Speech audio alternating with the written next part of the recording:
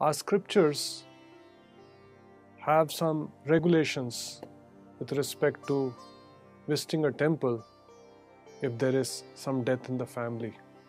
But as far as Hare Krishna Mahamantra is concerned, there is no hard and fast rule.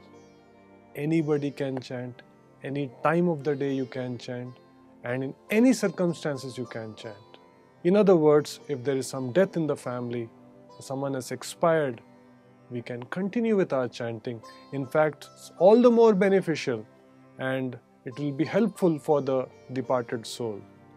So, when a person expires in a family, we should in fact increase our chanting so that we can also pray or chant for the departed soul.